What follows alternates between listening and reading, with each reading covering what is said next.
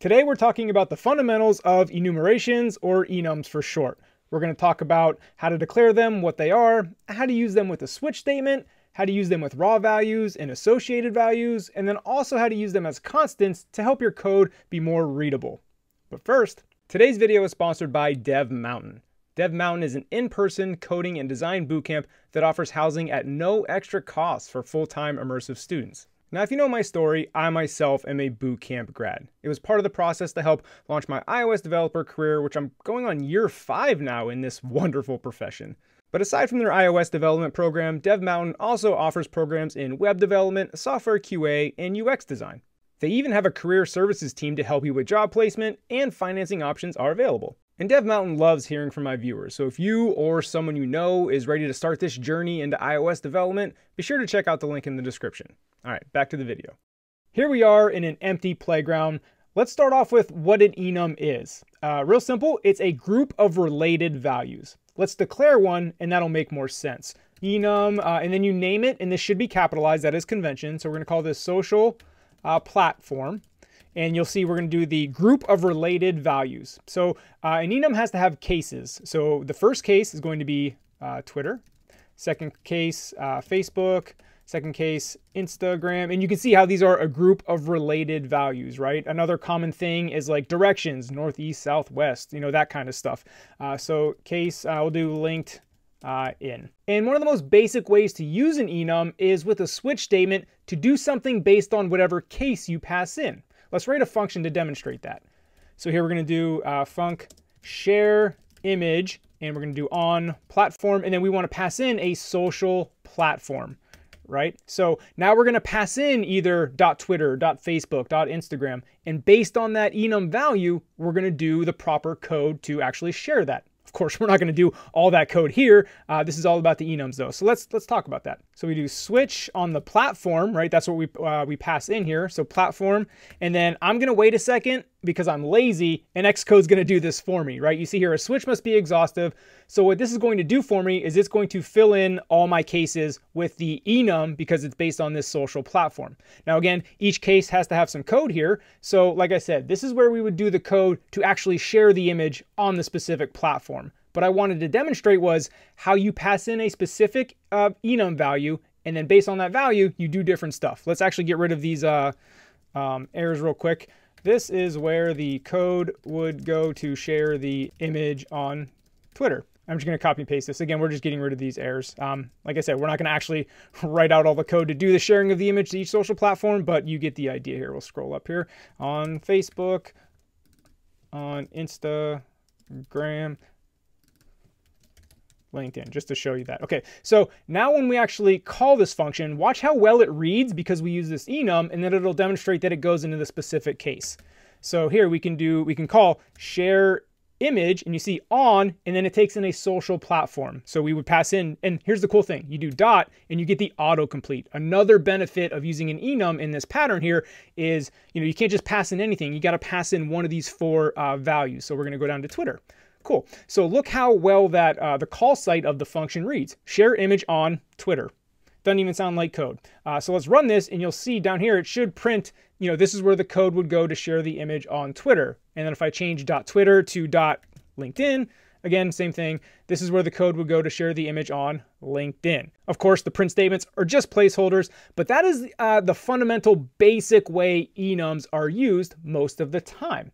But now let's talk about other ways you can use them. Like I said, constants, raw values, associated values. Let's start with constants. Now this example is from my GitHub followers course. If you're interested in that course, seanallen.teachable.com. But in this course, we're using SF symbols. And you can see I created an enum called SF symbols where we can access the symbols we're going to use very simply. So here you can see I do static let location equals UI image, system name, mappin.antellipse. That's the name of the SF symbol. Whereas if I didn't have it in a constant like this, I would have to declare, mappin.antellipse. I'd have to write out that string every time. So here's where we're declaring the enum with static constants on the enum. Now watch how we use this. And by the way, just for clarity, this is the screen we're talking about. You can see how we have SF symbols for like repos and gists and following and followers, the little heart, the little people. Those icons are SF symbols. So you can see how we're using it here in the code, right? Based on if it's a repo, gist, followers, we can just call SF symbols.repos. Why can we do that? It's because we've set that constant. And like I said, if we didn't have the constant, we would have to type out that UI image, all the string that declares what SF symbol it is. But by putting into an enum, into a constants file, anytime we want that SF symbol, all we got to do is do sfsymbols.gist, sfsymbols.followers. So this makes your code very readable and less error prone because you don't got to type out that string every time. Because as you may know, if you have a typo in that string, you're not going to get that image. So that's enums as constants. Let's move on to enums with raw values. So back to our enum definition up here at the top. We'll get rid of that bottom console. So here in the enum, we can declare a raw value type. And essentially what a raw value is, it's attaching a value to the enum case. Let's do this and that'll make sense here. So let's say our social platform has a raw value of a string. And we're going to get my opinion on each of these platforms. So I can attach a string to this case saying, this is my opinion, right? Twitter, this is my favorite. Cool. Facebook is going to equal, I never use this. Instagram, pretty pictures. And finally, LinkedIn, I need to start posting here, right? So those are my opinions on the social platforms. You know what I'm about to do if you follow me. Got to line them up.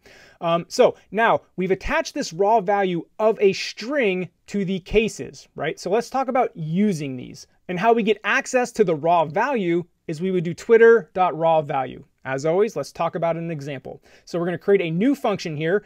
Under here, we're going to do func get Sean's opinion. And then on, this is the argument label, platform, and we're going to pass in again a social platform that we've declared up there, right? We're passing in the enum. So let's get that raw value as we pass that in. So I can do let opinion equal platform. This is the parameter we're passing in, which again is either going to be .twitter, .facebook, .linkedin, platform.raw value. And you can see it's telling me that is a string. Doesn't have to be a string. You can declare it as an int, double, whatever you want to declare it as. But in this case, it's a string. And we're going to do print opinion.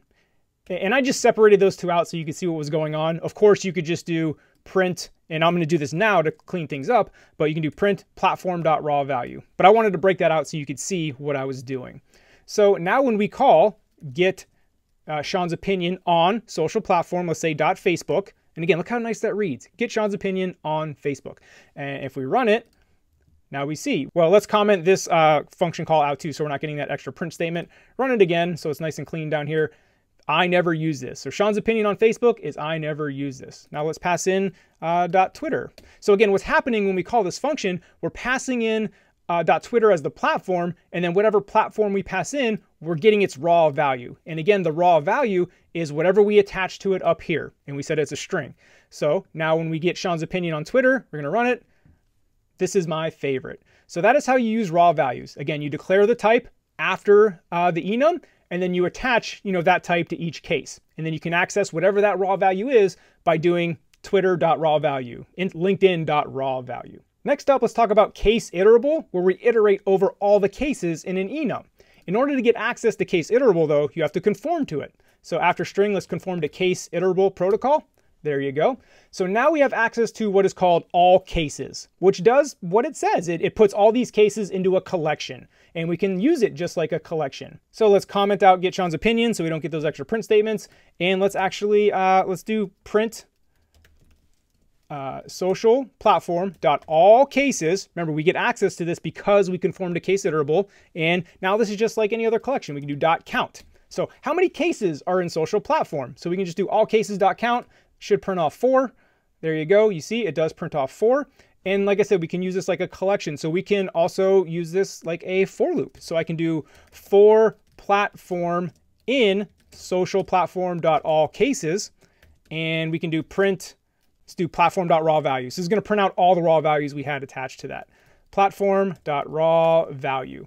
So now when I run this, we're going to iterate through all cases of the enum and print out the raw values. There you go. This is my favorite. I never use this. Pretty pictures. I need to start posting here. And again, just to reiterate, these are the raw values up here for that. So we talked about raw values. We talked about CaseIterable. We talked about the basic way to use enums. The last thing I want to talk about is associated values with enums. And for that, let's make some room here. Let's actually get rid of this bottom one. Let's comment this out so we don't get cluttered print statements here. And actually, to avoid confusion, I'm going to create a new enum called social media platform, just because I don't want to like go back and change all this and it would mess up all the raw value stuff. So to keep things clean, I'm going to create a very similar enum, just name it differently. So let's do enum, call it social media platform. Again, we're just naming it a little bit different so I don't get a duplicate naming here. Not platform. And again, we got case Twitter. Let's add YouTube in here this time. Case YouTube, case Instagram, case LinkedIn. Okay, now we're going to add associated values. So let's say we want to come up with a function where we want to see if we're eligible to get a sponsorship based on like follower numbers or subscriber numbers, right? Let's pretend a company says you must have X amount of subscribers before you're eligible for sponsorship. So what we can do is we can add an associated value to the cases, and you can name it here. So we'll call this followers, and that is an int. You got to give it a type. And we'll do YouTube subscribers. That is also an int. Now I could do this all the way down with Instagram followers and LinkedIn connections, but I'm gonna leave it as just YouTube and Twitter because I wanna showcase how you don't have to have associated values for every single case in your enum. In fact, only one could have it if you want. So a little bit of a convoluted example, but I wanna leave those bottom two blank just to illustrate that point. So let's write our function to check for sponsorship eligibility. Func get sponsorship eligibility, and then you can do for, and then platform again, same thing. And now this is not platform. And then now again, social media platform. Let's be careful not to make it our social platform like we had before. And here's our function, sponsorship, misspelled. Thanks to the Xcode underline for the misspelling. So now what we can do in switching off this platform, we're gonna have values associated to Twitter and YouTube. Switch platform case .Twitter. And we can do let followers. So I have access to this followers variable that we attach to it. And what I could do down here is we can get a little messy and do if, followers, because I have access to this now, is greater than 10,000, right? We can have some nested if statement, or we could use where to clean this up a little bit. So we can do some pattern matching here. So if the case followers, where followers is greater than, we'll do 10,000, and that underscore is just to space out the zeros. It means nothing. You don't have to do anything. It just makes it easier to read what number it is rather than having a bunch of zeros after it. And Xcode's yelling at us right now. We'll fix that. So in this case, we want to print eligible for sponsored tweet. Cool. So we're eligible for a sponsored tweet. Now let's do the case of .YouTube, and same thing. Let subscribers, and then where subscribers is greater than, let's say this is 25,000. Of course, these are just made up numbers. I'm not saying you have to have this much of a following to get a sponsorship. Not at all. And let's copy and paste this print statement to save a little bit of time here. Paste that, eligible for sponsored, we'll say video. So what happens is when we pass in Twitter, if the followers that we pass in, and you'll see, we're going to call the function in a second. If it's greater than 10,000, we're going to be eligible. If not, we're not going to be eligible. So let's get those cases where we're not eligible for sponsorship. So that is going to be case Instagram, right? And we can put all these on one line too. Case LinkedIn, right? Because those are the two that we don't really have a good following on. So we don't want to be eligible for that at all. But now if we just do a plain old Twitter with no, you can delete this stuff, with no associated value here, that's kind of like every other Twitter case that doesn't already fall into one of the top ones. And that's a good point to bring this up. The switch statement evaluates from top to bottom. So if we had this last case here at the top, it's going to catch them all, and we're never even going to get to check the count of the followers. So let me finish this out, and you'll kind of see what I'm talking about once we start running the function. What's the last one? .LinkedIn? No. .YouTube. And again, we can get rid of the parameter there. And if this is the case, let's paste that, and we'll say not eligible for sponsorship. So let's actually call this function, and we'll start running through some scenarios so you can understand it. I'm going to space this out so you can read it a bit easier, let it breathe a little bit. Okay, so now when we call the function here, say get sponsorship eligibility for, let's pass in Twitter, and you can see we get this parameter here. Now we can pass in whatever number of followers we have. So let's say 15,000 followers. So now when I run this, we should be eligible for a sponsorship, right? Because remember, the switch statement evaluates top to bottom. So when I pass in Twitter with 15,000 followers, it's going to go into this first case because it's the case Twitter and the followers are greater than 10,000. Well, it should. Let's run it to test that. It should say eligible for sponsored tweet. Yep, eligible for sponsored tweet. Let's change this. Let's take a 0 off of that and say we only have 1,500 followers. So again, what's going to happen, it's going to go into this switch statement. It's not going to fall into this case because we're not greater than 10,000 followers, right? We satisfied the Twitter part of it, but not the followers over 10,000. So it's not going to go into YouTube. So where it's going to go into is this one, this kind of catch-all where it's like plain old Twitter. So now when we run this, it's going to say not eligible for sponsorship. There you go. One last test for YouTube just to show this is working. .YouTube, and let's give us 100,000 subscribers. We'll get there someday.